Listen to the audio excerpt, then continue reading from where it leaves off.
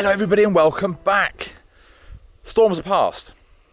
Simon's place is nice and safe, and it was, thank you for all your lovely comments on that video, but ultimately he's a friend and he is 10 minutes up the road. That is what we should all be doing in life, to help friends out when they need it. Wouldn't the world be such a nicer place if we all thought like that? Now, got a bit of a project on today because I am having the almost autumn. I was going to say spring clean, but it's clearly not spring. I'm clearing out a little bit of some bits and pieces I don't need. Lots of projects that are half done that I have changed my mind on. Lots of things which can be cleared away, and this is always a lovely feeling with all of this clearing up that has to be done for the party for Billy and everybody, and then of course the big party for the birthday and all the rest of it. It's lovely to carry that on and clear out. So I'm going to do a project today and see if I still like it or not. And what I want to do is just get this wing back Chesterfield chair in the sort of condition that you'd actually like to sit in it rather than throw it away, because it's rough around the edges and I don't really know if it's a bit of me or not.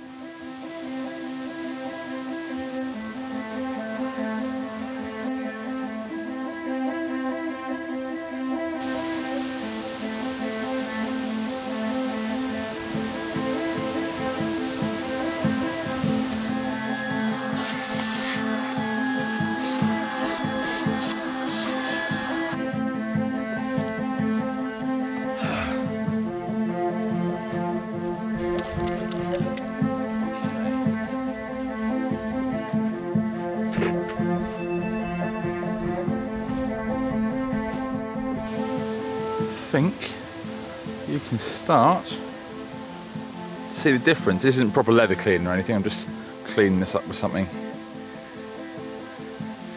just to get the stuff off to begin with. It's just antibacterial as well.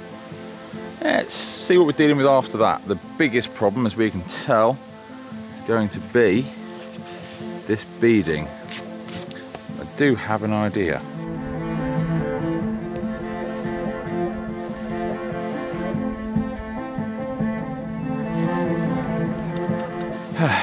What I have to do now seems a bit backwards, but I'm actually going to put loads of the leather care cream that I have all over this, because to really scrub away at this nicely, to get a good finish and a clean finish, I actually want the leather to be a little bit more supple first so I don't do any damage.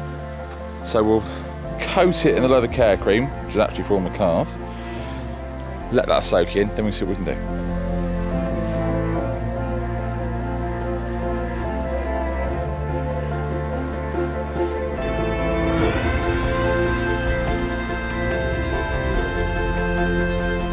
Obviously, it's not soaked in yet, but you can see the instant difference between the old dry leather, which is obviously hard. This instantly feels a bit more supple. So we'll do a bit of this, let it soak in. Got much better chance of working with this then. This has had a bit of time to soak in. It's actually had 2 coats now. I did a second coat off camera to soak in. Weather's changed dramatically. I'm going to get another phone call to help with storm issues. Now, biggest problem on this for the restoration of this chair is the beading.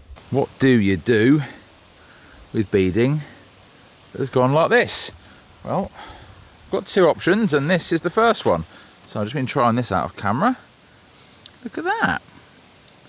So this is all coming up, and that is literally using a gentle polishing wheel, a little bit of gentle metal polish, and just being very careful along the way to not hurt the leather.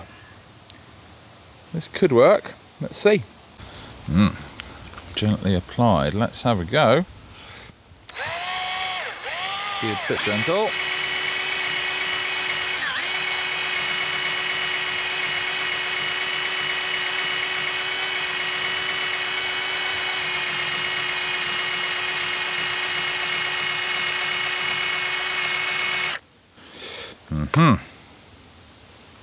That's... you know what? Yes. I think we're going to have to get the little Dremel bit out. Use a smaller one, we can get in there a little bit better. I can't find my Dremel, which is always a pain. So what I'm using is metal polish there, which you use on, I don't know, well, I use on the cars and stuff. There are a couple of other options, but what I need to think about with those other options is where I put it.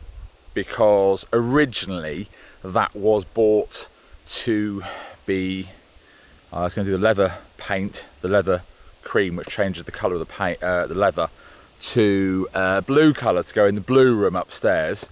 And failing that, when I was going to change the colour of the sofas and armchairs to a more of a red colour for the drawing room, you could have also gone in there. I don't really know if I even want it anymore.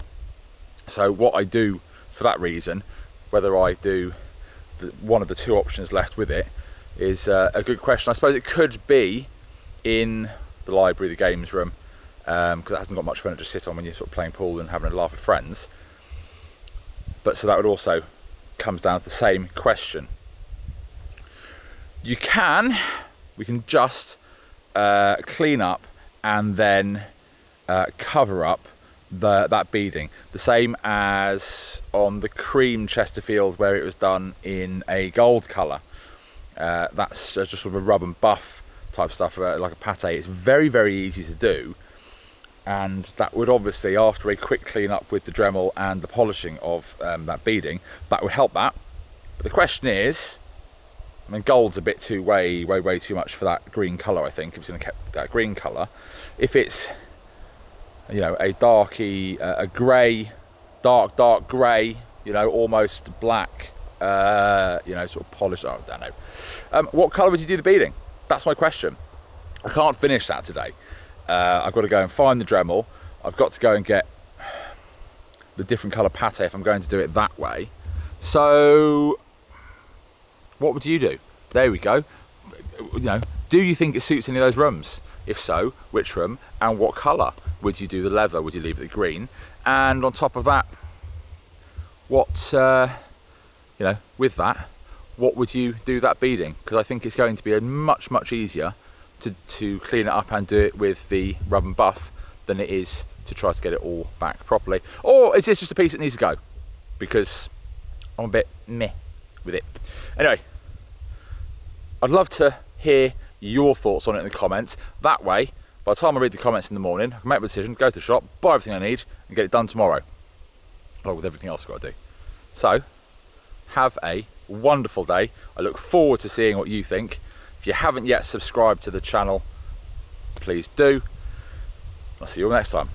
Bye now.